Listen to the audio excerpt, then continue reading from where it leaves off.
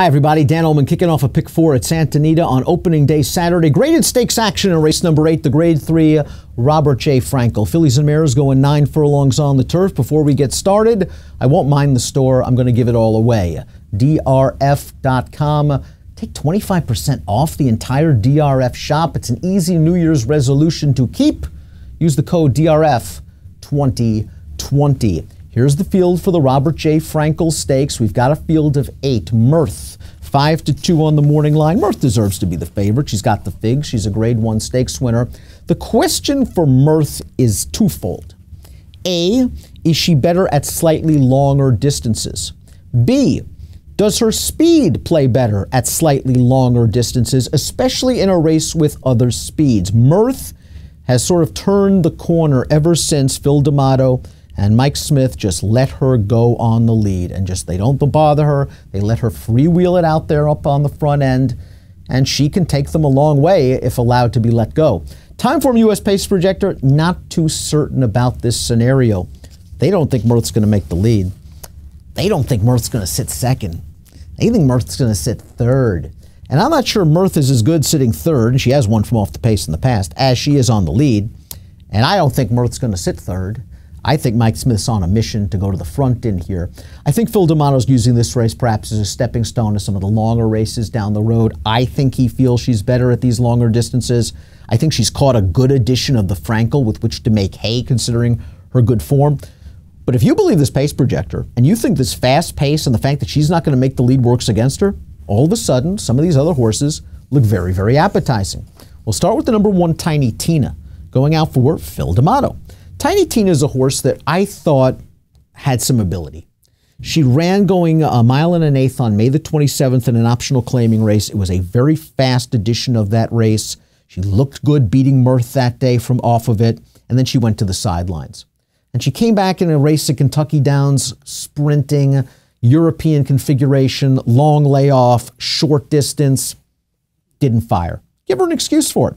Swing time stakes 2 back. She ran to a real sharp horse named Toinette.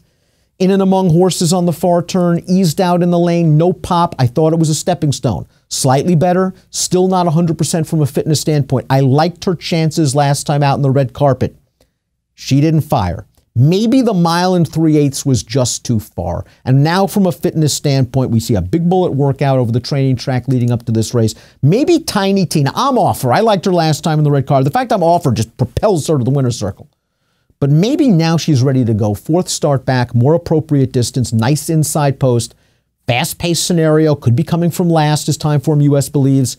It all could be coming together for Tiny Tina. And I don't think she should be completely ignored. And I also think it's worth noting, Flavien Prat picks up the mount. Last 2 wins, Flavien Prat was the rider. Excellent Sunset is next for Richard Baltas. Excellent Sunset is a maddening sort of horse. She's run 15 times. She has 8 second-place finishes. She has been beaten as the favorite in 3 out of her last 4 races, while basically dropping photos each and every time. Richard Baltas is getting her for the first time, and Baltas is taking the blinkers off. And as we see from a formulator fact that we have, this is a good move for Baltas. Past 4 years, in races for horses aged 3 and up, on the turf, Baltas takes the blinkers off, they win 30%. $3.45 ROI. This horse has figures and races. She was second in this race last year behind Fahan Moura, who is in very good form. I wish that she liked to win more often, but she is going to get a setup in this race under Joel Rosario. I think she's got the ability, and if this pace melts down, she might very well be the best closer in the field. Don't Blame Judy is another horse that looks like she's coming into good form. She comes out of an optional claiming race that featured Excellent Sunset, finishing second, and Harmless, who won. Those 2 horses were up close to a middling pace. Don't Blame Judy was at the back of the pack. She swung 5 wide turning into the stretch, and she's grinding late to only get beat ahead. Something tells me she's in really good form right now. Now, she's going to have to stretch out slightly in distance. That's a question mark. But this pace scenario, last time, this is a 180-degree difference.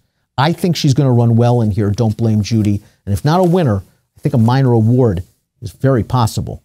Streak of Luck is next. They tried her on synthetic last time out. She didn't have to like that. She didn't run very well. The race prior to that in the Goldacova, she went right to the front. She set the pace. She tired against Toinette. She's another horse that looks like she's working her way back into shape.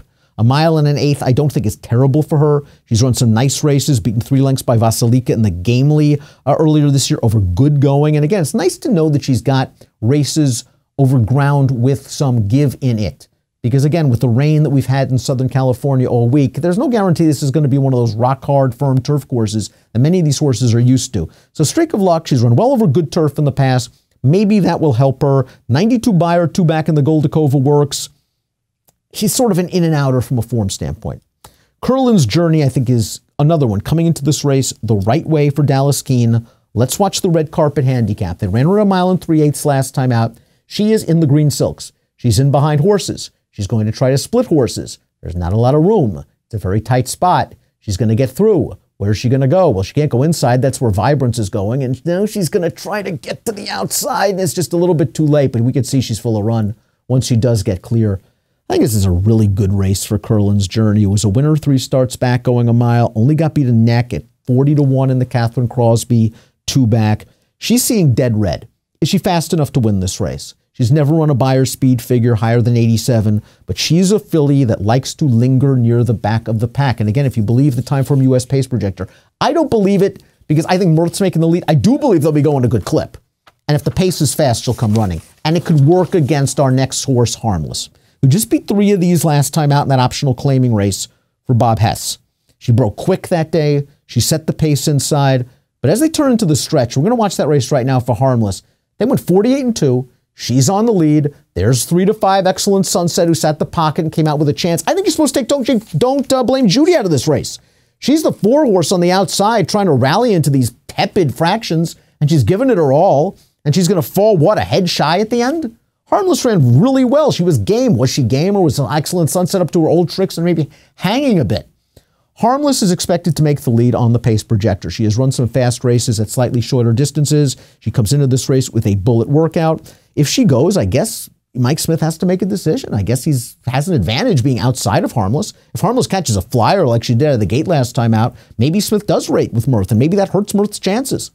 I think Mirth's going to try to go to the lead, as she did in the Rodeo Drive 2 starts back, sort of the coming out party for Mirth. We're going to watch that race right now. She was able to get to the lead, and these are good horses she beat.